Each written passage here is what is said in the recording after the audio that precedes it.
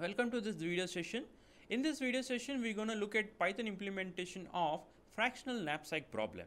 Let us see what outcomes have been planned for this session. For this session, at the end of this session, the students who are watching this are expected that they will be able to provide Python implementation for fractional knapsack problem. So before we move to Python coding, we will be using PyCharm ID, and it's the expectation that the audience who are watching this video have some fundamental knowledge of Python language, and they have a latest stable PyCharm ID. Community edition is enough for our needs. Okay, before we go for any hands-on on implementing algorithms in Python, it's very crucial to know the time complexity of containers and collections in Python. Because when we implement pseudocode algorithms, what we do is we write a pseudocode for algorithms, and we calculate the time complexity of algorithms based on the pseudocode which we write, or in general the algorithmic representation. But often when we implement those algorithms in languages, for example, we are using Python, but in some cases it could be C, Java, or even other language. So it's most developers, what they do is they just assume, or they, rather than saying that, they will just presume that a specific operation in Python, for example, maybe it's a sorting, or maybe for searching, or maybe finding a min element in a list, or a specific container in a Python, they assume that it's of specific complexity. And most often this always results into a bad program implementation. So it's very important that we understand what are those operations, and what is the time complexity of those operations implemented in Python's CPython runtime. So we will go through the standard time complexity manual of Python, wherein it lists you the time complexity of various CRUD operations on containers and collections from the Python's standard library and the collection module as well. Apart from that, we'll also look into a module in a Python called as heap queue module, which lets me build min heaps, and also which also lets me have a priority queue implementation in Python. So we'll also touch that aspect as well, and we'll see what exactly will be the complexity of any heap or a priority queue constructed using those models in the Python. So let me switch to the Python's time complexity manual.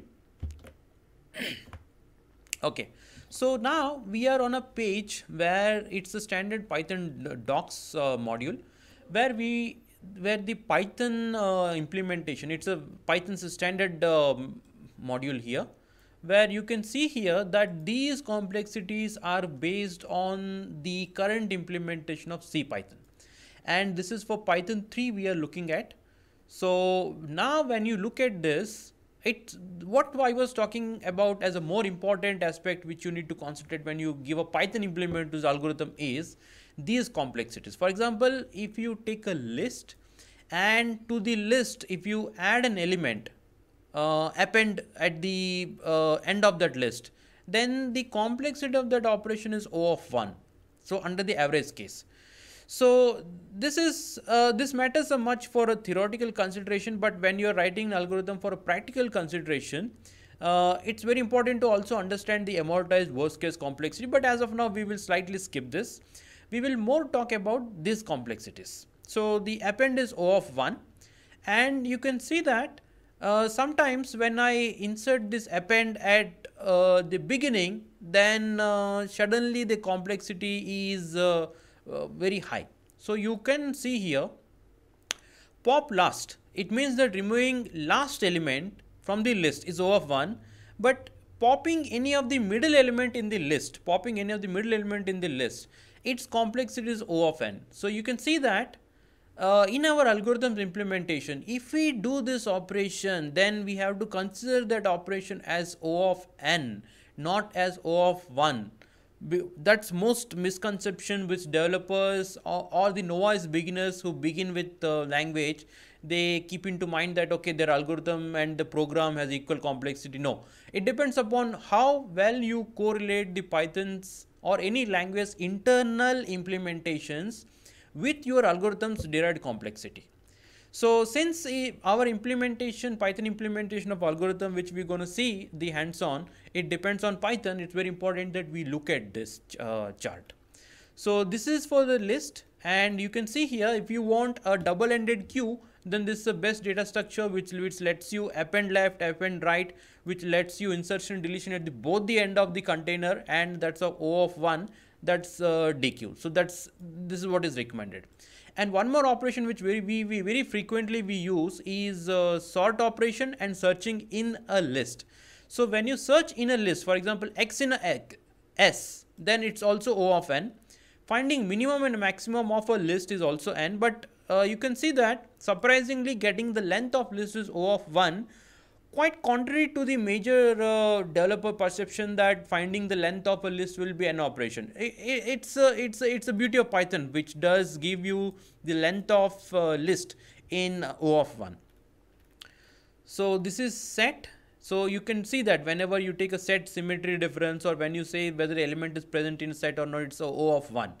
So most often we look we need such operations in algorithm implementation.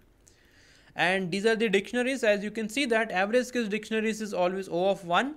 Whenever you look get item, set item and delete item, it's important that we much worry about this. But you can see that amortized worst case complexity is O of n.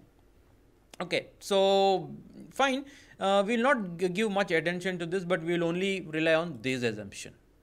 Okay, so iterating dictionary is n, and copying the dictionary is O of n. Don't think that creating just a copy of dictionary is one operation. That no, whenever if you create any copy of a dictionary, then it is O of n.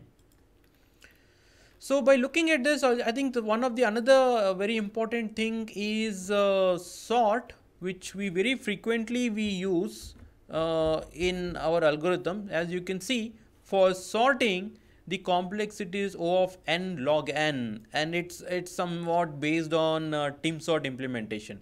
Very important. Note that the sort, built-in sort, whether it is sort or sorted, it's always n log n in Python. So this is for the time case of basic operations. As we have said, we are using another module. We will be using another module, heap queue. We may use it. Most algorithms do require employing priority queue and heaps. So this is a module, and this gives you a min heap representation, and it's based on the textbook heap algorithms. So the APIs differ from textbook. So it gives you zero index min heap based textbooks implementation. And so you can see that this is almost like heap.sort. So it's a kind of heap array based heap implementation given to you. The general complexity of this is n log n. All the standard heap related operations, what the retrieval, insertion of log n, and maintaining heap is n log n.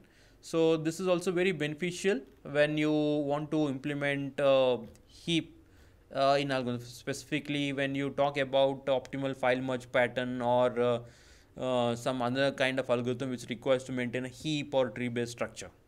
So this is a program to solve fractional knapsack problem. As you know that a general fractional knapsack problem tries to minimize, or it tries to maximize the maximum profit for a given sack capacity. So in order to solve that, we have to sort the items in the ratio of profit to weight. So this is how we do it, and I have just taken a custom function to define sorting logic, but later I have replaced it with the lambda one. So you can either use a lambda, or you can directly give the sorting logic here. So anything works, but I have preferred here to write a lambda.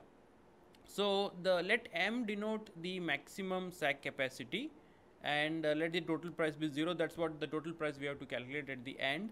So the list of items is represented in this way. For example, this is one item, and here it is P comma W. It means it's the profit of item 1 and weight of item 1, profit of item 2, weight of item 2, so on this goes. So I am representing in form of P comma W. So now, as you all know that if you want to solve the fractional approach, and if I want to maximize the profit, I always tend to take an object which has highest amount of profit to weight ratio. So in Python, what I do is I use a sorted method. I want to sort this. Yes, I'm sorting it. And now, since the sorting order is slightly different from the natural ordering of these list elements, what I do is I provide a key to it, and I make sure the key is nothing but item of 0 by item of 1, which means the profit by weight. So appropriately, you can sort it based on the ratio of profit to weight, and I want this in descending order, so I give reverse key is equal to true. This makes sure that this items list is sorted in descending order of profit to weight ratio. And once I done with that step, only thing you are left with is you need to take each item from the sorted item and make sure you calculate the M.